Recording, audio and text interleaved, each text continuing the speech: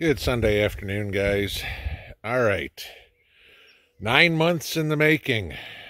But this is always the fun part where you get to enjoy your hard work. It is time to pull the garlic. It is starting to fall over. It is definitely browning.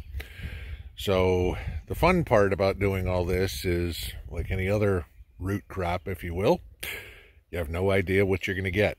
So I'm going to pick some of this stuff and let's see what we got, and then I'll show you what we do next.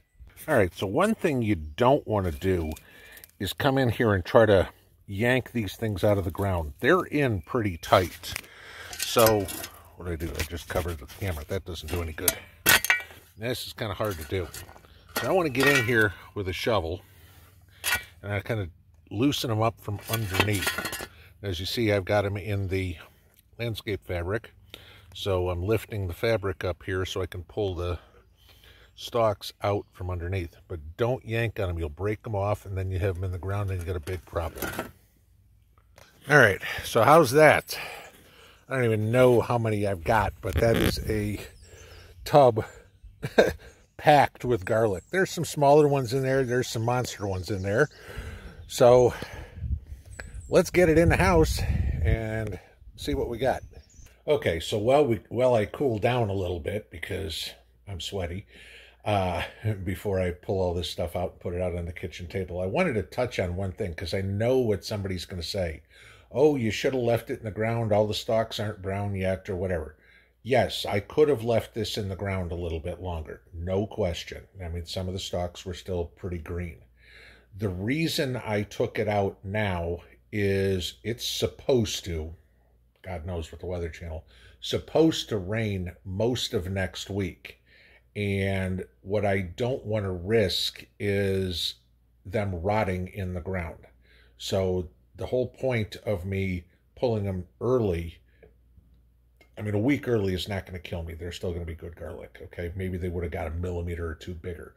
But there is no, oh my God, you've got to pull it on Tuesday. If you pull it on Monday, it's too early. And if you pull it on Wednesday, it's too late. Sometimes when you're harvesting your crop, you've got to kind of plan, around your schedule, around the weather, things like that. So that's the reason I pulled this today, is because we're supposed to be getting rain all week and I don't want to have rot. So now let's go see what we got. All right, guys, so back in the house I am now, nice and sweaty because it's getting hot outside. But this is what you get. Switch this over. There we go. So there is, I commandeered Mrs. P's kitchen table. That is 65 heads of garlic of what we've got.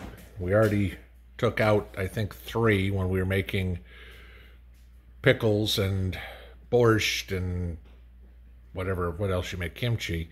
So, and then we had a couple that didn't come up. But you can see by the size of this, I'll put my fist next. Well, let's see what I can put next to it.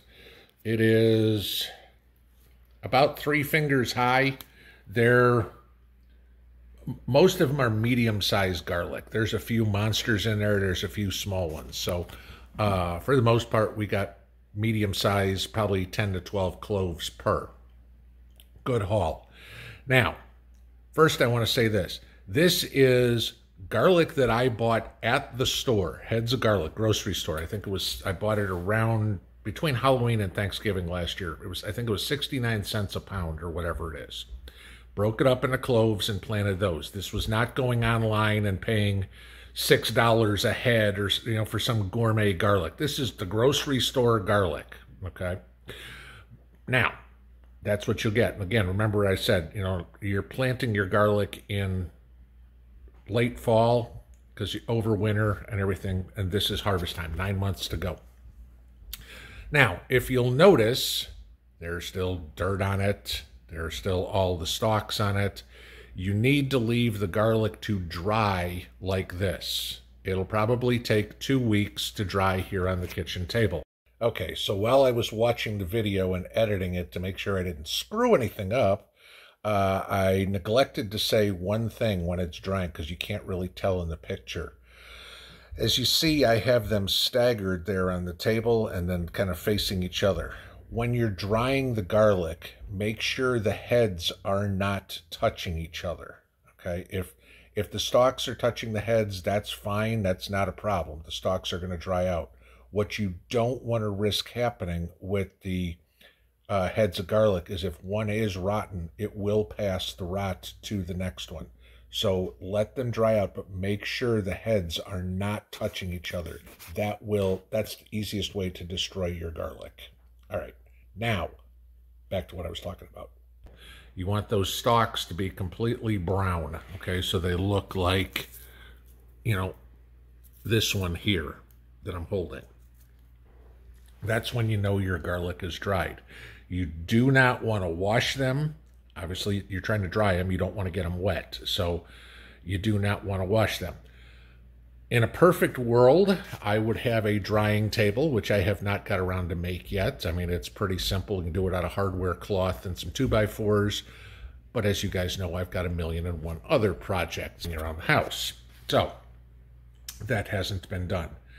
So I am commandeering the kitchen table. Now, the reason I want to do that is because in order to dry this, they need to be out of the sun and out of the humidity as best as possible. Now, you guys know what I've told you about humidity in Tennessee. I mean, 90% humidity here is normal in the summer. I keep doing that with my fingers. Sorry about that. I'm holding the camera.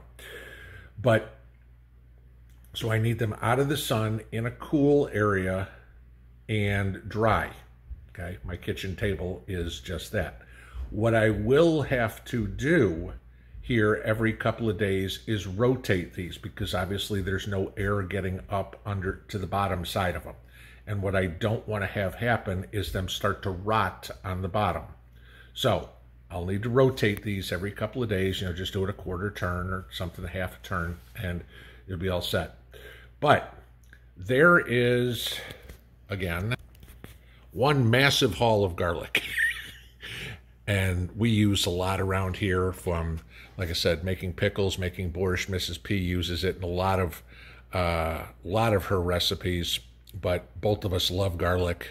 But way I look at it this way, we won't be seeing any vampires around this house for a while, and the whole house is going to smell like garlic. So now all I need is some tomatoes and some basil, and man, I could have an Italian feast over here.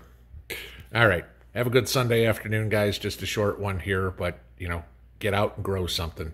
But this is the fruits of your labor when you get a chance to go out and harvest and you know what you've done. I mean, especially something like this that, like I said, I planted 9 months ago. I finally get to see what I got. It's always kind of fun. All right, have a great Sunday afternoon. We'll see y'all in the morning. Pinball out.